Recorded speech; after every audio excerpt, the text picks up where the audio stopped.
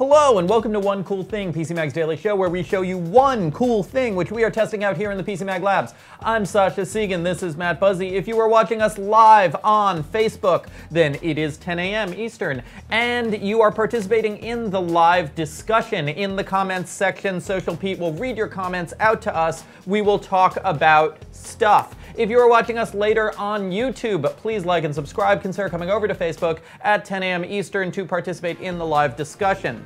The product we have today is this laptop here, and I want to start actually by talking about as the audience filters in. Come on in. I want to talk about the branding of this laptop. Well, Sasha, please do. Okay, because this is apparently a ROG Strix. It's a ROG Strix. It's a ROG Strix. And now ROG Strix Hero Edition. It's a ROG There's Strix a lot Hero happening there. And so now we were this is an Asus ROG Strix Hero laptop, and I was thinking about that, and now apparently Strix are owls. Okay. And ROG is Republic of Gamers, Correct. Which is kind of a terrifying dystopian concept, Indeed. a polity in which all voting members are gamers, right. And yet they are also owls. So we Incredible. have a country and here. heroes. Yes, we have a country here a nation using of this peoples. laptop. A nation where everyone are MOBA playing owls. Yes. Is that actually the market for this laptop? That's the demographic. You nailed it. Okay. Goodbye. Thanks for watching. That's the show. If you are a MOBA playing owl, then this is the laptop for you. Strix. Yeah, so Okay. it is the Hero Edition, which is a nod to MOBAs, which were in the characters, you know, heroes, champions, what have you. You could be a hero too. I don't know if that's what they're going for. Is this the Hero 2? It feels like the Hero, comma Okay. 2. No, this is the Asus ROG, which is, of course, as you said, the Republic of Gamers, which is their gaming line for desktops, laptops, pretty much everything that Asus does. Is this a Democratic or a representative Republic? You know, it's a great question. I'm going to hit them up after. Yeah, so this is the Hero Edition. It is aimed specifically at mobile players. Obviously, that means it's capable of playing other games too. It's not going to be like, this isn't League. Get this out of here. What makes no PUBG here. What makes a laptop specifically a MOBA laptop as opposed to, you know, a different kind of first-person shooter? Yeah. So like, it's a little like branding. Obviously, it's a little, you know, aimed at this popular thing, so people want to buy it because they, I play MOBAs, I'm going to play that. That's your Dota 2s, that's your League of Legends, that's whatever other MOBA's getting shut down because not enough people are playing it. The main draws that actually make it MOBA-centric, which this is the silliest one. I'm going to start here. As you can see, the QWE and R keys are highlighted on the edges because those are the hotkeys you need in MOBAs for skills. That's the silliest one. Obviously, you know where those are without them being highlighted. Yep. They often highlight the WASD keys, which are the movement keys in most games. So on a lot of gaming laptops, those are highlighted. Now I have to ask: is there something MOBA-esque about the fact that there's a separate numeric keypad? You don't see that often. I don't think, Pete, does anyone use the numpad for MOBAs? No, I don't think so. So why the hell is there a numpad on this thing? It's a great question. Excuse my language. That's you know, sometimes you just need to do some number crunching on the side. Okay. For the Republic's accountants and what have you. No, it's if you're playing EVE Online. Right. No, that's not a MOBA. It won't run. So the actual features, aside from the silly highlights, the actual features, it's more about the set of components and features as a whole that are MOBA-centric. So the screen maxes out at 1080p, which is fine because the graphics card inside is a GTX 1060, which is a nice mid-range system. It's perfect for pushing HD at 60 frames. MOBAs aren't the most graphically intensive thing. There's a lot of action going on, so yeah, they can get a little frenetic. Your frames might chug if you have a worse card, but 1080p, smooth performance. It's 120 hertz refresh rate display, which everyone wants because that's, you know, everything looks so much smoother that way. So with 120 hertz refresh rate display, that means you can display greater than 60 frames. So how high can you go? You could go higher if the card was better. Yeah, but the refresh rate gives you that extra ceiling. It is a little, as you said, a little at odds with the card because it doesn't get up. If it was if it was a 1070, yeah, you could maybe hit 80 or 90. You could hit those frames for sure. Yeah, let's take a question. Just someone saying that they actually use a number pad for League. So I guess if you were using your mouse with your left hand, it would make sense. Okay, I can see that. Yeah. Thank you, League player. Yeah, you get all your League hotkeys going on over there. Yeah. Okay, sure. Okay. Processor is an old Core i7 that they seem to find in a dumpster in Taiwan. No? That's harsh. There are no i7 laptops. There's no 8th gen laptops yet. Oh, okay, okay. So I mean, there's Kaby Lake R, but Coffee Lake laptops aren't out. Okay, So that's pretty much still as good as you're gonna get. Okay. Yeah, so between the GTX 1060, the HD screen, the 120 hertz, that's kind of the actual MOBA-centric features that makes this MOBA-centric. Gotcha. Other than that, it's branding. It's saying, hey, you know, Hero Edition, come play MOBAs on this thing. It's mid-range. It's $15.99. I don't know if we said. Relatively affordable. It's hard to get a GTX 1060 for less than that in a laptop. They don't really. You go down a couple hundred and it's 1050 Ti's. And so the 7th gen Core i7 will do you well. It says VR ready here. That's just because that means it has a 1060. A 1060 can run Oculus. Yeah. Yeah.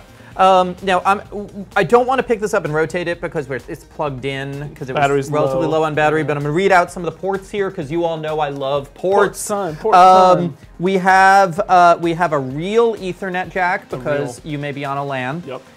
We have what looks like a teeny little display port. HDMI out, 2 USB-Cs, headphone jack. What's on that side? Hook it up to your extra monitors. We got a USB-C and 2 USBs over here. Okay. So, okay.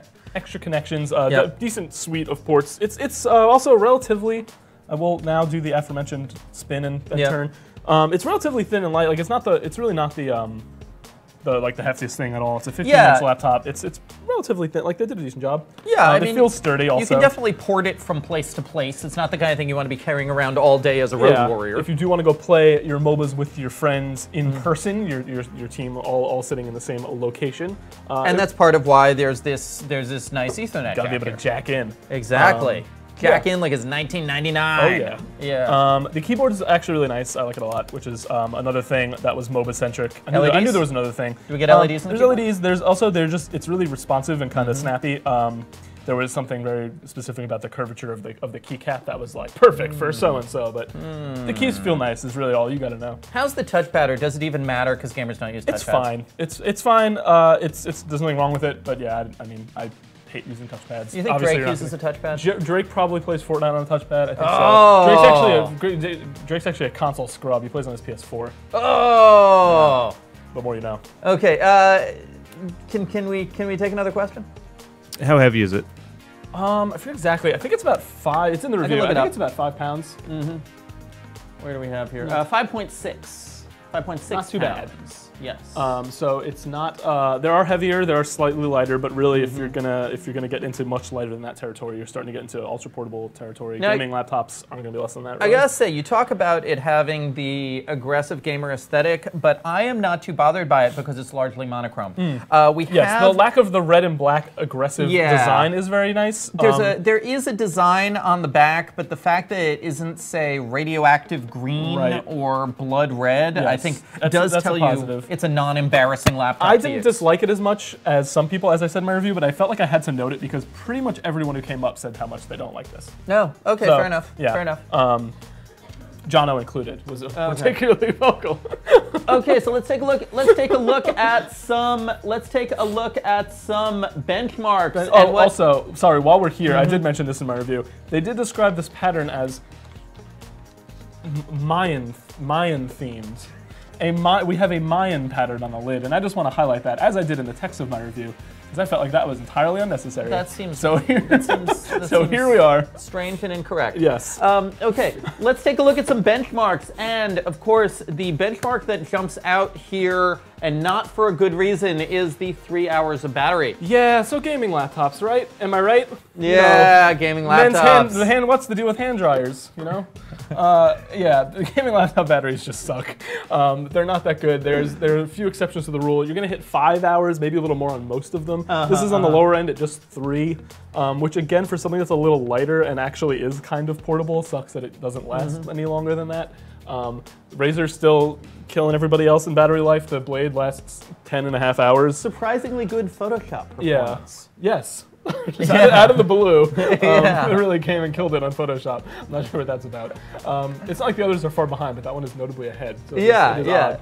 So I guess if you're a gamer who is also doing a lot of Photoshop. If you're Photoshop and Owl, this is the place for you. Photoshop an owl into your game. Well, like if you're like doing like building your mods or something like that. This is good for the creative gamer. We are really just stretching here.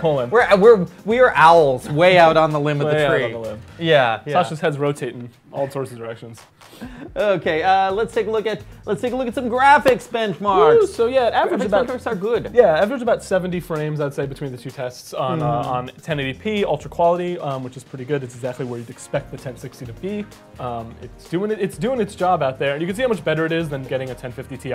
Like you're not even hitting 60 on those. So oh man, yeah. The extra few $100 there actually makes a pretty big difference. Yeah, the 1060 is a good card. 50% better performance between the 1050 Ti and the 1060. Yeah, it makes a difference for like the base kind of mid-range card that you're gonna find in a lot of laptops or cheaper desktops. Like compared to the last generation, it's so much more effective. Okay. You'd have to get one of the best cards out of last generation to push 60 or more frames. So okay, PC gamers, talk to us.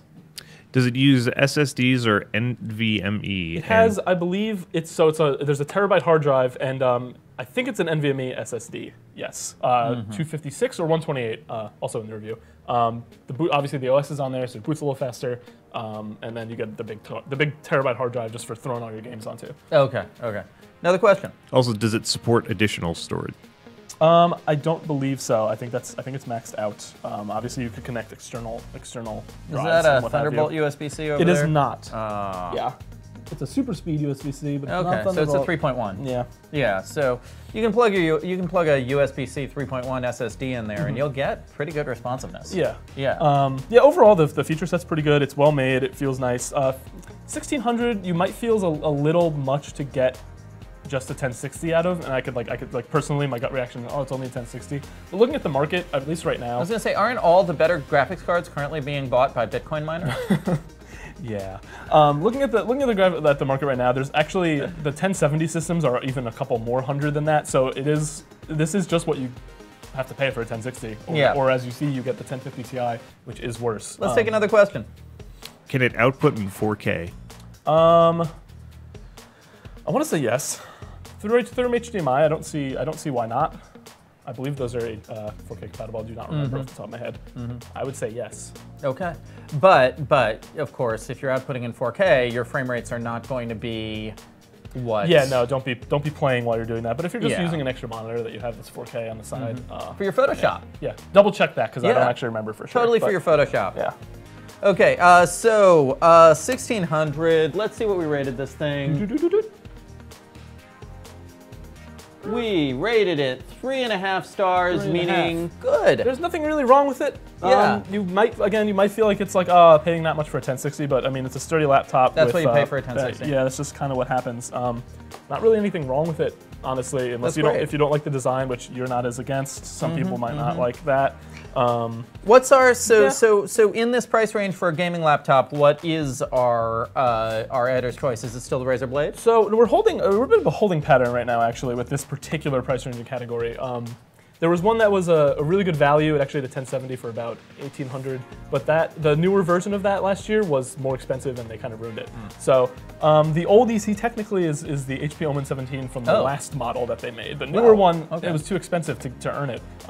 So yeah, if you want to pay for a 1060, you want to pay around $1,800, $1,900 for a 1060. You can get the Blade, which is obviously thinner, lighter, looks better, feels better, has a longer battery, et cetera, et cetera. That would be the best kind of mid-range one, but it is a lot more expensive. It is several $100s more. Okay. So there's that. This is a good option. It is MOBA specific. If that bothers you in some way, you're not going to be playing MOBAs on it. Yeah, it'll play other games too, obviously. The more demanding ones aren't going to run super smooth at the highest settings, but games like MOBAs will be no problem. ROG Strix. It'll do what you need. Any more questions out there?